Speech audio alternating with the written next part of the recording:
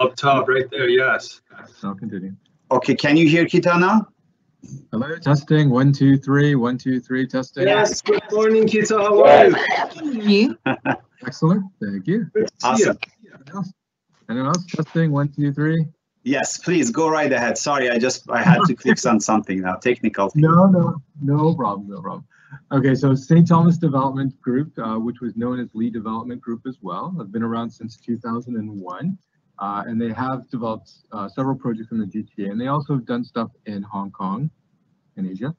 Notable projects in the Yorkville area. We did have the pleasure of working in this project called One St. Thomas, which you'll find at the bottom center. It's the white building. It's a 29-story building, and it was designed by Robert A.M. Stern. And it's probably one of the most luxurious buildings in Toronto right now, still to date. I remember the smallest suite being a one-bedroom, which was about 1,500 square feet. And it was designed, interiors were done by both Brian Gluckstein and Ciccone Simone.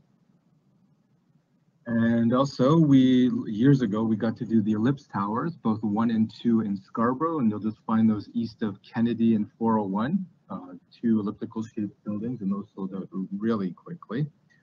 The developer's last name is Lee, so when you see Lee Center Court in that area, it is actually named after the developer. They've also done other famous landmark properties in Hong Kong, like the Putman Hotel. They recently finished a $74 million private residence in Hong Kong, so they have been active in the development industry since 2001. Now, the key to this project is location. It is steps from Yonge and Queen TTC station. So whether you are going to and from the site on public transit, it's really easily accessible. It's literally the third stop if you're going east from Yonge and Queen, or you could walk there within 5 minutes, and you can go north and south on the TTC or east and west really quickly. And it's really important because within 10 to 15 minutes, whether it be by public transit or walking, we are in a lot of very significant places. So whether you are going to be an end user or an investor, these are some very key points for this project. It has a perfect transit score of 100, being very close to Yonge and Bloor. And so we're steps from the Queen TTC station. Whether you walk along Shooter or Queen, you can get there within 5 minutes. And the other significant part is that we are in something known as, there's a lot of educational institutions in the area. You've got Ryerson to the north, George Brown to the south, then you've got OCAD to the west, and then you've got U of T a little bit further west as well, or northwest of the site. And these have a huge amount of students that attend these institutions. But in addition to the students that attend the educational institutions, there's also support staff that work there. So you've got about 10,000 students that, just for Ryerson alone, that attend Ryerson every year, year over year. But in addition to that, you've got over 25 to 30,000 administration and faculty people working at these places as well. And this is significant for my next point as well. This site is very close to something known as employment areas. Employment areas are obviously places where a lot of people work, and we are within 10 to 15 minutes of all the biggest employment areas in the city of Toronto. You've got, just to the west of the site, you've got St. Michael's Hospital, which is newly renovated and expanded. In addition to just being a bigger hospital, they've expanded their research wings and their offices. You've got, the Eaton Center, big shopping area, which also employs a lot of people as well. To the west, you've got City Hall. A lot of people work there.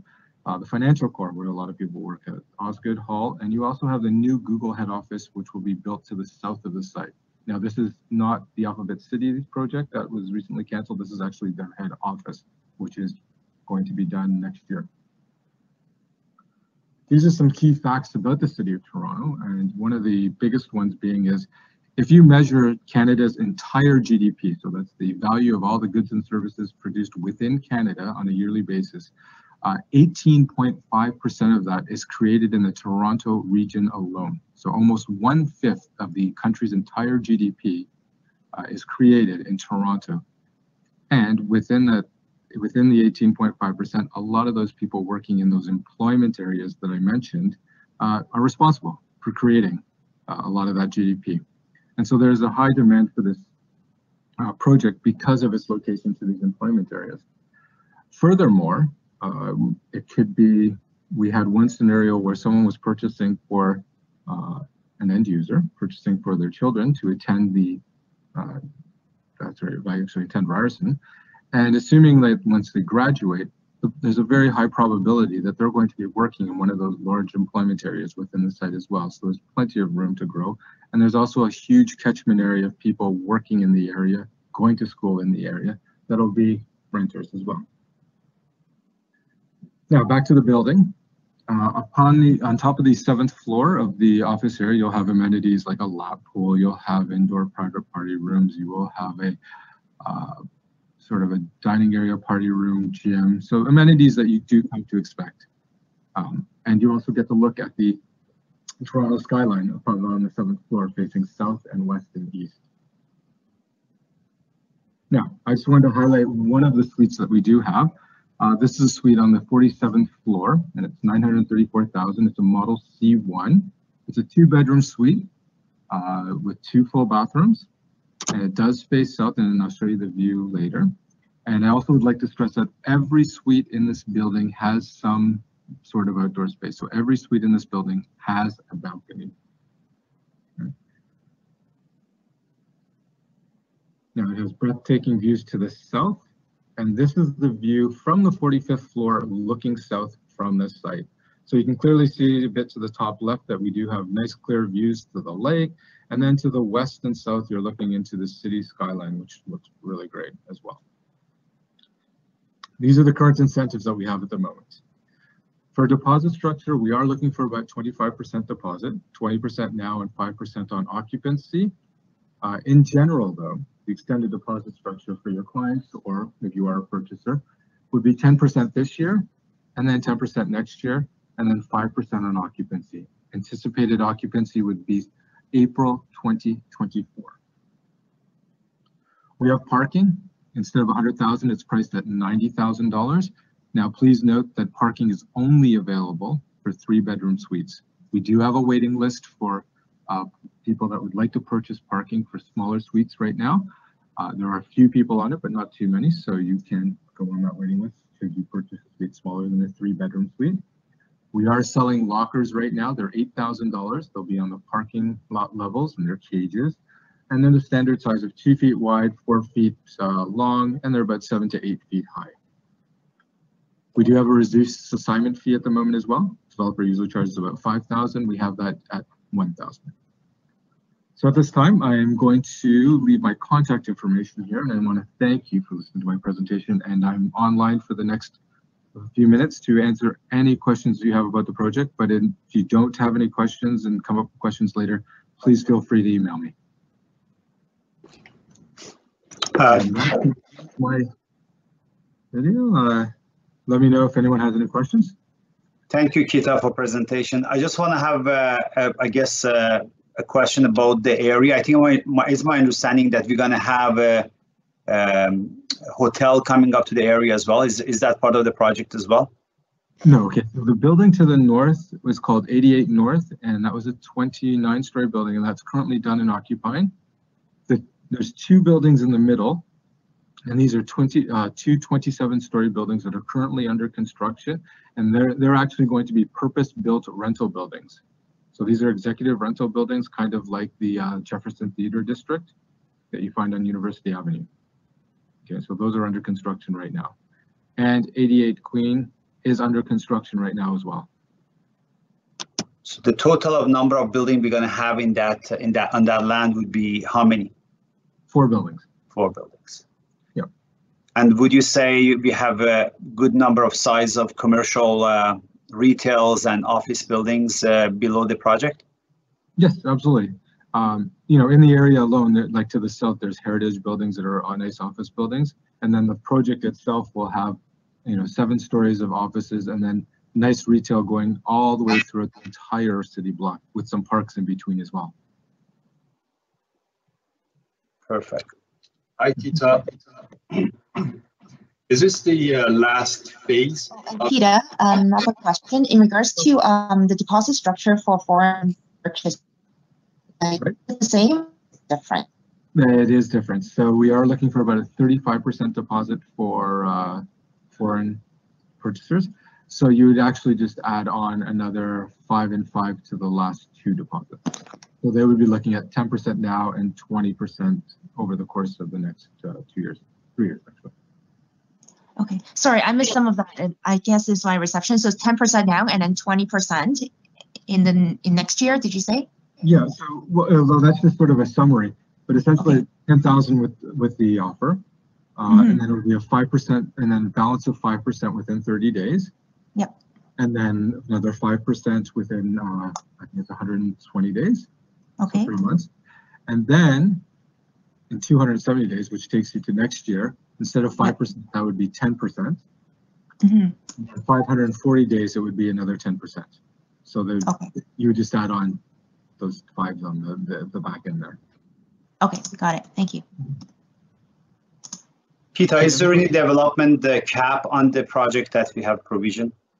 Yeah, so currently right now, the 1-bedroom and dens are capped at $12,000. The 2 bedrooms are capped at $16,000.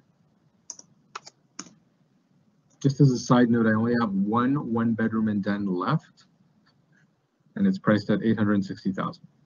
Then the 2 bedrooms start at $872,000, and 3 bedrooms start at $991,000.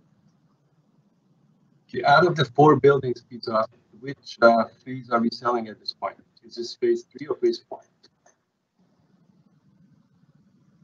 Oh, someone have a question, Mazir? I didn't hear that. Sorry, can you repeat your question, Ali? Out of the 4 buildings on site, are we selling the 4th building? Is this a phase 4? Oh, can you repeat the question, because I couldn't hear him on my end? Sorry, I guess the question is this the last phase? Is this the 4th phase, or is this the second? How would you categorize this? This is the last building for the project. Yeah. Thank you. And I'm going to play devil's advocate. How do you compare this project with the projects in the vicinity, 199, the Saint, and the other ones in the vicinity? How do you compare this? I can't hear him at all. It's sort of So sorry, the question is, how would you compare this as a devil advocate? I guess the question, how would you compare this with the competitions in the area? It created some noise these days, like 199 Church and Saint and so forth. Well, first and foremost, all our suites have balconies. This developer has not, between all of us in this presentation, I'm going to tell you, they've not been aggressive on pricing, nor have they increased pricing. I think but having said that, because of the other projects in the area, I think it's a good thing that other projects are coming to the area, because it just shows the strength of the area and the continued growth of the area. And the reason why these projects are all in the area is because they're all in, high places where there's a lot of demand for whether it be an investor or an end user to live in this area. And the good thing is, once all these people do come into the area, that expands the retail, expands the amenities. So the area just gets better. So in comparison, I think all the other projects are great complements. I think our project's better, of course, because I represent it. But I do like the fact that all these projects are coming into the area, because it just brings up the area, and it shows that there is demand in the area, whether you're an investor or an end user to live or to rent here. Thank you. Now, for South View floor plans, from which floor and higher do we get water view? The question is about which floor you're going to get to see the water on the building. Okay, so over directly to the south, you've got small sort of heritage buildings that can be only 10 stories. So anything above legal floor number 10, you should get a view of the lake, assuming that they don't build 30, 40-story buildings along the lakeshore. Thank you. Thank you. Kit, another question for me. Did we speak into the level of finishes and I guess what we have in comparison in the neighborhood? That would be something we can make benefit from. Another thing is for a right to lease during the occupancy, perhaps. Yeah, so so if you're an investor client, we do have the right to lease during the occupancy period. That's fine. Right now, with the 88 North project that's just being completed right now, all you have to do is just notify the property management company. That's really easy to do. The process is very easy, and this developer is very willing to cooperate with you when you leasing during the occupancy period. In terms of the level of finishes, there's stone countertops, porcelain floors, undermount sinks. That I think that the degree of finishes are, if not just as good as anyone else, or even a little bit better. I do have some renderings of interior suites that you can take a look at, that I'd be more than willing to share with you guys, and a complete list of the finishes if you'd like to look at them. Is there flexibility on the deposit structure you showed us? Oh, I have a question. So how much is it per floor? Really easy. It's $1,000. 1,000? Okay. Yeah, that's it. Yeah, okay, that's good. And also, like, what's the percentage sold in the other buildings? Are they all sold out? Okay, so then 88 North is actually occupying and registered, so that's completely sold out. As I said, the two middle buildings are going to be purpose-built rental buildings, 27 stories each, right? So if you're familiar with something like the project called the Jefferson Theater District at University and Queen, they're like executive rental buildings. Okay. So those are under construction right now. And then this building will be 51 stories. So I don't know if you heard my question. Are there any further flexibilities on the payment structure? Okay. There was another question, Kita. If there is any flexibility on the payment structure, perhaps that you can mention. We're always open, and I'm always willing to go to the developer for a payment structure. So if you do have sort of any, proposed payment structure, let me know, and I'll take it to the developer and see what they can do. Thank you. One more question I think I have, Kita. There are so many people, they advertise that they're approved, and then down the road we see that the changes happening within the city, or perhaps design change, or maybe losing the opportunity of purchaser. So what's the status of approval here, Kita, based on what you know? Oh, okay. So this site, the entire site has been approved and construction has started. So we're under construction already. It's the design of the building has been done. Everything's submitted to the city. If you go to this site, you will see that they are digging for the parking right now. So it's done. Super. Thank you. Yeah. Okay, so the process of submission is just talk to the agents and submit the worksheet like what we normally do by the email. Is that what it is? It is. So we would need a valid ID. We just need their phone number, email address, valid ID with address, and their signature. We do have a system called a VESDO, which is a remote signing thing. So we'll just complete the agreement here and we'll email it to your clients, and they can sign digitally, send it back to us. And then we do have about 4 or 5 payment options available to your clients as well, to getting the first deposit to us and future deposit checks to us. Are there other contacts besides Kita from the sales office? He is our point of contact. Kita is our point of contact. Sure. Thank you. Okay, that's all my question. Thank you very much for spending some time today, Kita, for presenting the case today. It was really helpful, insightful, and we'll be in touch again. Okay? Absolutely. Thank you very much. I'd like to thank all of you for attending. Thank you very much. Have a great day. Thank you. Thank you very much. Good job. Thanks. Okay, thank you for attending the presentation today. I think the whole idea was to learn about what we have in the node of the city, Queen and Yonge Street, and I guess we learned quite a bit about what are the amenities in the area and how flexible the builder could be at this stage.